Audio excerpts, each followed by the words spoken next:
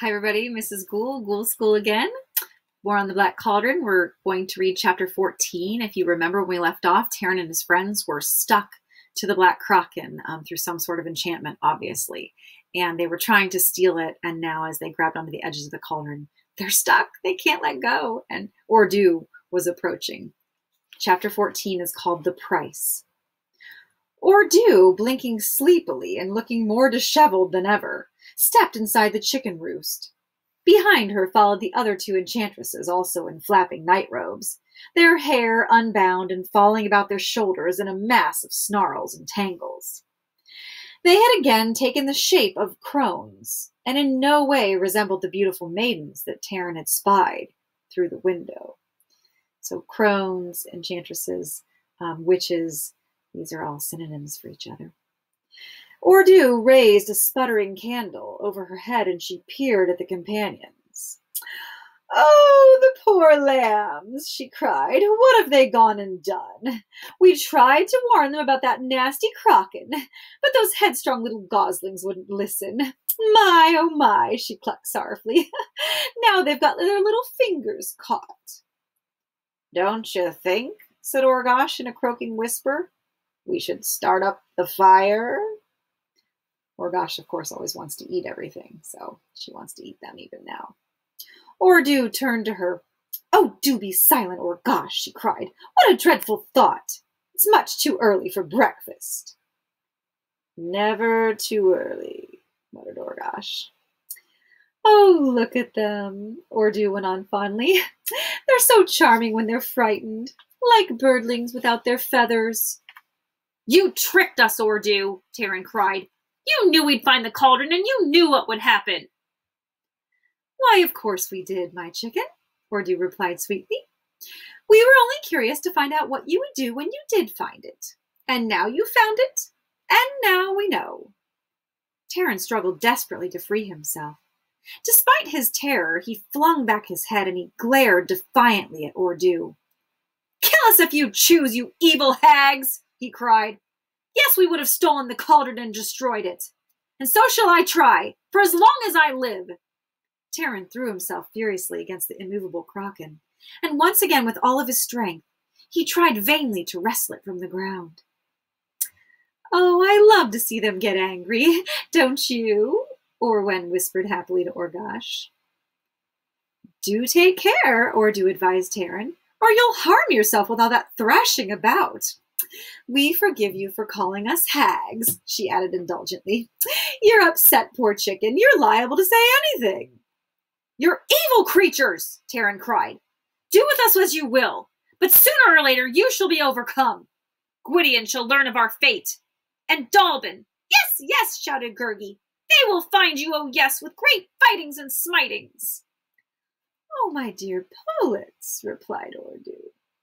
"You still don't understand, do you?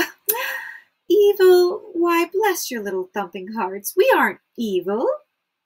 "Well, I should hardly call this good," muttered the bard. "Not at least from our personal point of view." "Well, of course not," agreed Ordu. "We're neither good nor evil. We're simply interested in things the way they are. And things the way they are at the moment seems to be that you're caught by the kraken." "And you don't even care," cried Eloise. "That's worse than being evil." "Well, certainly we care, my dear," said Orwen soothingly. "It's not that we don't care it's that we just don't care in quite the same way that you do. Or rather, care isn't really a feeling that we have."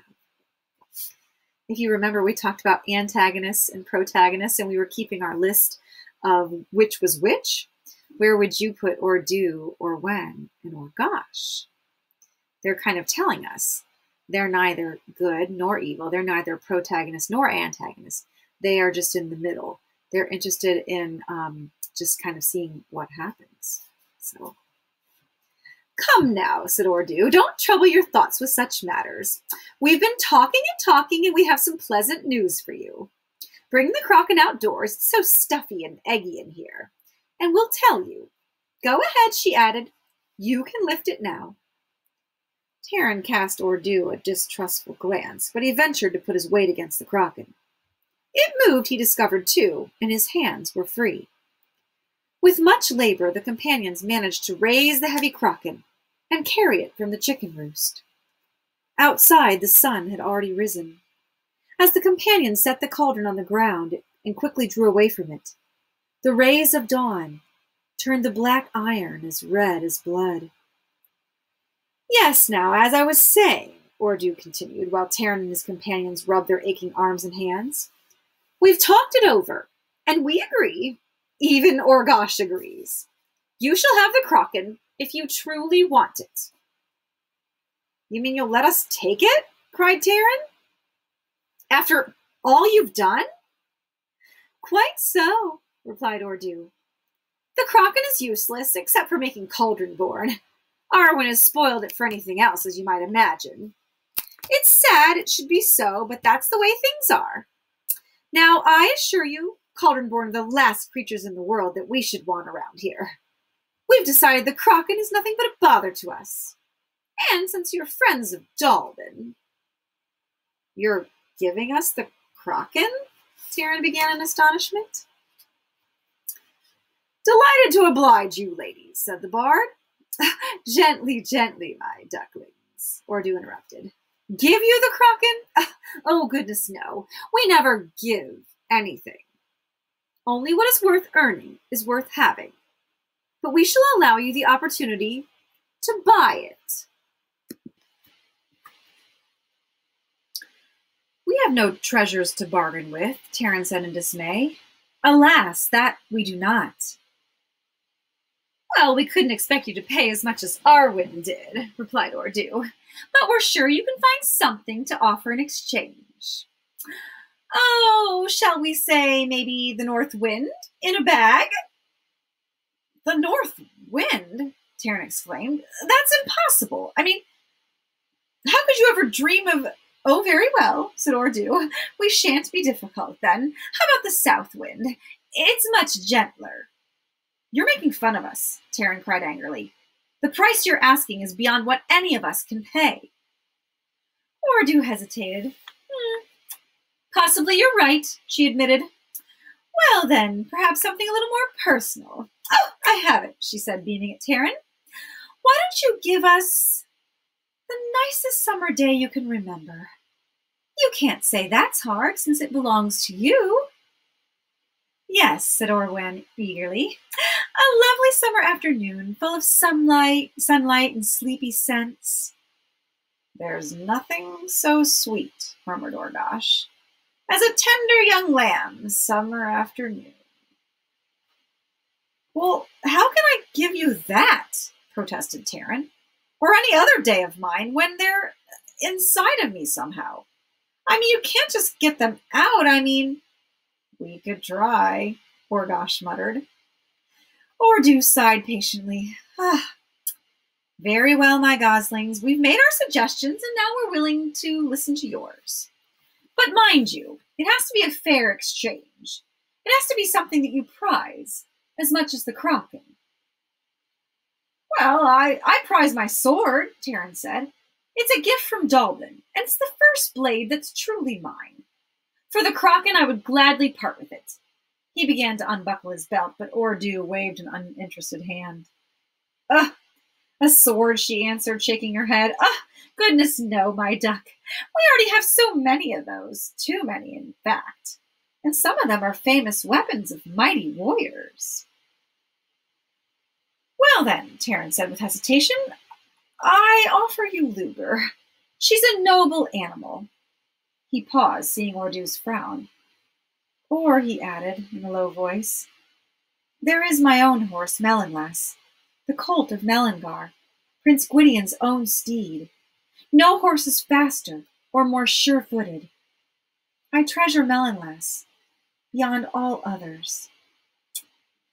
Horses, said Ordu? No, that wouldn't do at all. Such a bother feeding them and caring for them, and besides, with Orgosh around, it's difficult to keep a pet. What would Orgosh do to them? She would eat them, of course. Taran was silent for a moment. His face paled as he thought about Adon's brooch, and his hand went protectively to it. "Well, all that remains to me," he began slowly. "No, no!" Gurgi cried, thrusting his way to the enchantress's and holding out his wallet. "Take Gurgi's own true treasure. Take his bag of crunchings and munchings." "Not food," said Ordu. "That won't do either. The only one of us who has the slightest interest in food is Orgosh, and I'm sure your wallet holds nothing to tempt her." Gurgi looked at Ordu in dismay. "But that is all poor Gurgi has to give." He held out the wallet once again. The enchantress smiled and shook her head. Gurgi's hands fell to his side and his shoulders drooped, and he turned mournfully away. "Oh, you must like jewelry," Elenwe put in quickly. She pulled the ring from her finger and she offered it to Ordu. "This is a lovely thing," Elenwe said. "Prince Gwydion gave it to me. Do you see the stone? It was carved by the fair folk." Ordu took the ring. She held it close to her eye and she squinted. "Lovely, lovely," she said. "So pretty, almost as pretty as you, my lamb, but so much older."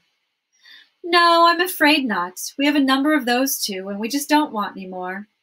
Keep it, my chick. One day you may find some use for it, but we surely won't." She gave the ring back to Elenwe, who sadly replaced it on her finger. "I do have something else that I treasure," Elenwe went on. She reached into the folds of her cloak, and she brought out the golden sphere. "Here," she said, turning it in her hands, so that it shone with a bright light. "It's much better than just a light," Elenwe said.